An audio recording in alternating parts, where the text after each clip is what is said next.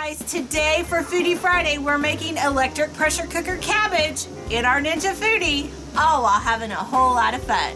Some nice and tender cabbage, total butter cabbage.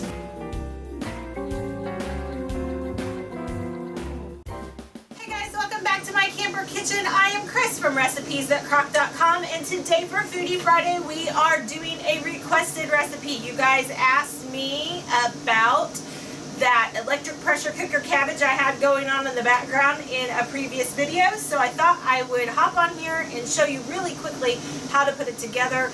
This is a fantastic side that you can make really quickly with, we oftentimes make it with barbecue chicken, barbecue ribs, fried chicken, just any kind of, if you like boiled cabbage or buttered cabbage, this is a really easy way to make it, and probably the way that we make it the most. So what I have is a head of cabbage that I've started chopping up here, and I'm just putting it in pretty big sized chunks, and I'm throwing it all over my kitchen.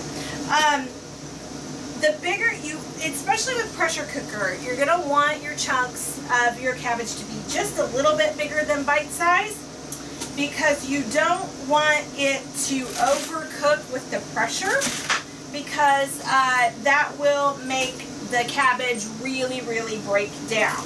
So larger pieces will take just a little bit more time to cook, in theory, so that it can uphold the pressure when we put this under pressure.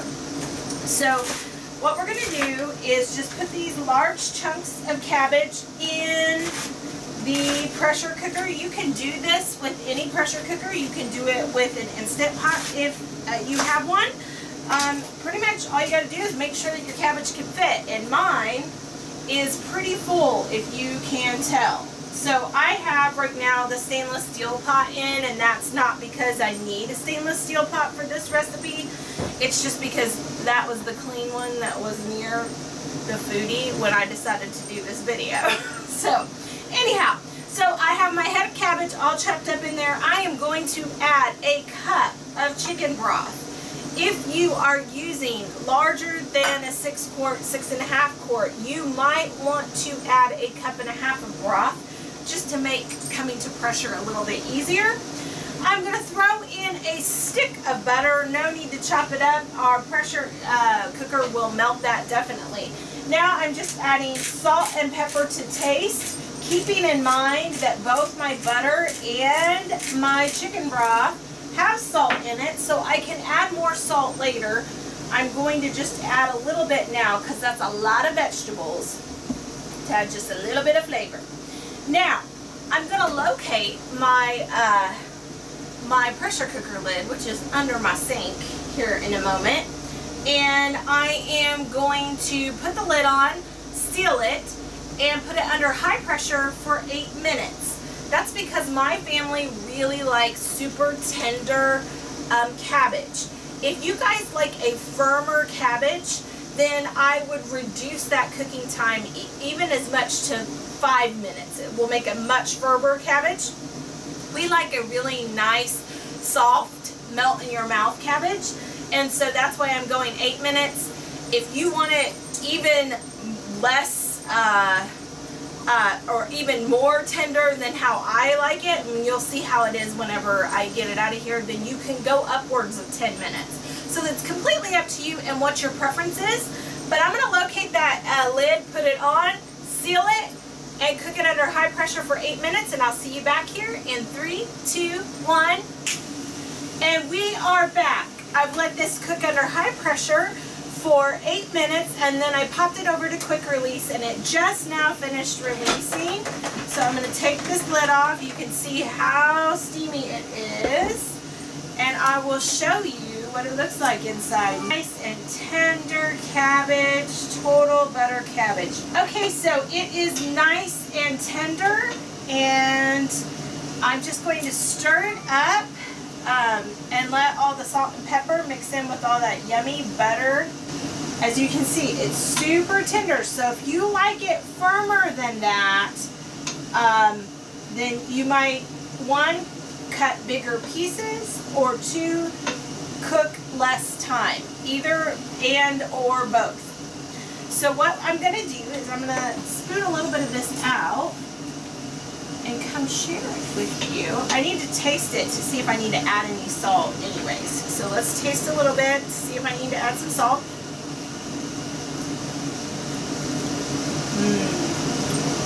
I think it's pretty good. All right. So let's come and see. I didn't get one of the bigger pieces. Hang on. Grab one of the bigger pieces. There. Okay. So here is our cabbage. As you can see, that's about how tender the outer pieces are, but the inner pieces are very, very melty. So like I said, if you don't like it that way, because the more you reheat this, the more it is going to start to fall apart. So just keep that in mind, but it is perfect for how I like it, right out of the pressure cooker. Buttery, savory, perfect.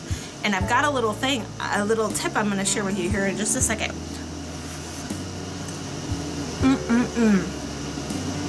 Perfect, perfect side dish. Now,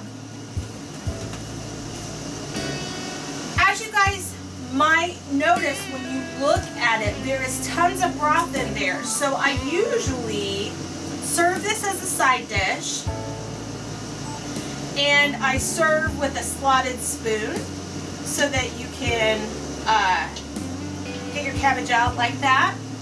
The broth, though, is quite amazing.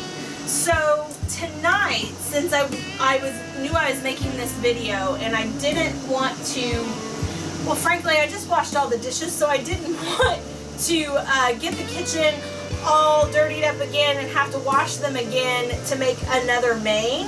So what I decided to do tonight is make soup. So we've got cabbage, our broth. This is what we would normally have as a side, but tonight all I did was fry up some ground sausage here in my skillet while that was cooking, and I'm going to add it right there to my cabbage and stir, and all of a sudden I've made a complete other dish. The other thing you can also do with this is you can serve the cabbage as your side dish for your meal, and then whatever cabbage you have left over, you could use it the next day and add a pound of ground sausage or add some chopped ham and turn it into a soup, the remainder. So I love recipes that you can kind of do that with if you really, really want to.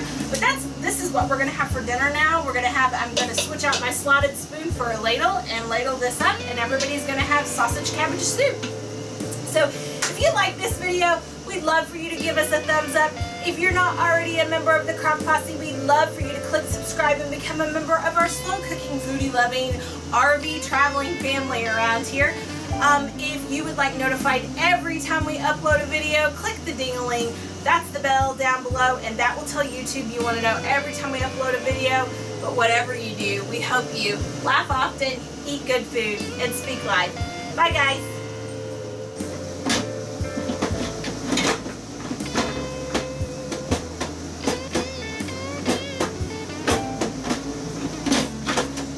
I lied. I'm going to stand here for 10 minutes fighting it so I can make it cook for 8. There we go. Hey guys, today I'm not in this one. Then get out of it. RV living, y'all. If you want to see the latest, click on the left right here. If you feel like subscribing, click on the right, my dear. And if you think we're funny enough to send us money, click the Patreon